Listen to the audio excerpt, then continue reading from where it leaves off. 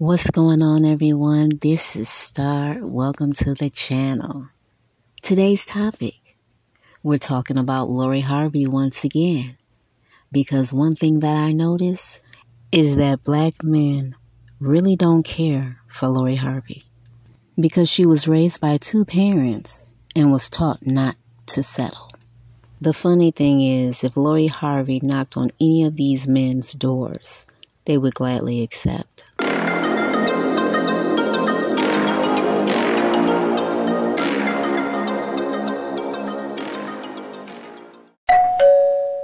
You know, the black men are always screaming that Lori's a 304. Okay, she's a 304, but she don't got no baby daddies, though. She not pregnant, though. She could have easily got pregnant by all these men and collected a check. Instead, she started her own skincare line, collaborated with Michael Kors, and tripled her net worth. You can't be mad at that. Y'all love independent women, right? So give her a round of applause. Let me do it for you.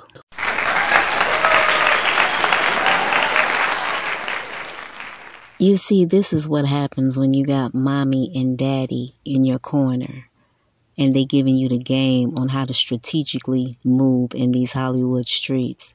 It's important to have a father in your ear telling you, hey, you don't have to settle. You can go higher. What's funny is some of these men that are talking about Lori Harvey, they have daughters that are Lori's age. And their daughters are having babies by random men who don't have any money to take care of their children. And they're left to pick up the pieces. And to those men specifically, go help your daughter out. Go talk to her. Go tell your daughters that having babies out of wedlock isn't the way to go. You know, Steve Harvey, he made a statement about the breakup. And he said he's Team Lori. And he should be on his daughter's side. That's his daughter. And I know some people are going to say, oh, that's not her real dad. Yes, it is if he took care of her and raised her. Yeah, that's his daughter. If he poured into her resources, his time, that's his daughter. Steve Harvey didn't put Michael B. Jordan down. He says he still thinks he's a cool dude, but he glad his daughter got out of the situation. And he appreciates the fact that there was no breaking of windows, there was no domestic violence. And that was out of his mouth. Now, let's be honest about the black men. They don't like what Lori is doing at all. They don't like it. And they don't want her inspiring other black women to get in shape, to exercise their options, to leave a relationship when they want something different, something better, something more fruitful. Because then black men would have to compete to be with a woman. Not just with black men, but with other races of men. And they definitely don't want to do that. As I stated in a previous video, black men do not want to see black women living a luxurious lifestyle. They hate seeing that. They don't think black women are worth that.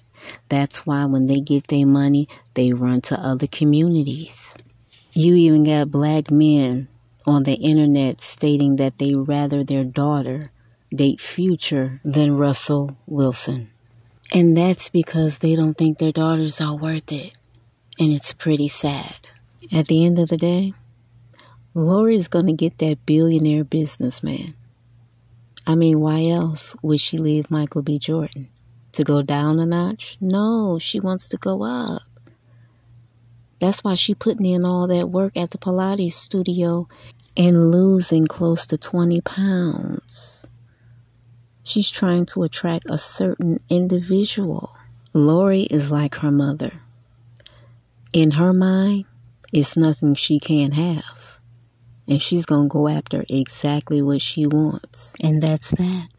I'm Star. Thank you so much for coming to the channel. I will talk to you guys next time. You guys take care. Have a great evening. Good night.